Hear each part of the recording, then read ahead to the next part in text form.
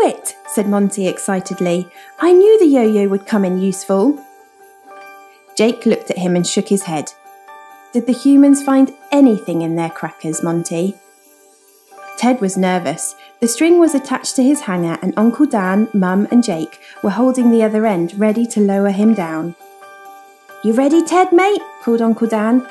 I think so, squeaked Ted, then closed his eyes tight. Go! Lower he went, slowly, and he breathed a sigh of relief. It was working. Then, twang! The string broke, and down he span, eyes open now, the wrapping paper over the stable zooming closer and closer till, twing! He stopped, hanging in mid-air just above the paper.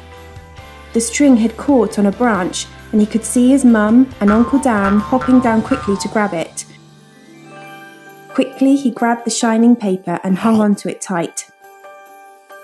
As he was hoisted back up, the roof of the stable came into view, and Ted just caught a glimpse of that special baby Jesus King in his little wooden feeding trough bed.